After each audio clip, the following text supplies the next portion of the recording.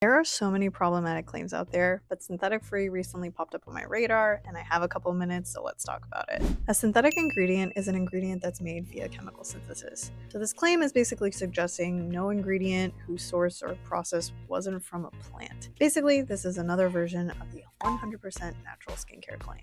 I'll be honest, these claims are like nails on a chalkboard to chemists, because ultimately, of all the clean claims out there, you eliminate probably the largest amount of ingredients with this claim.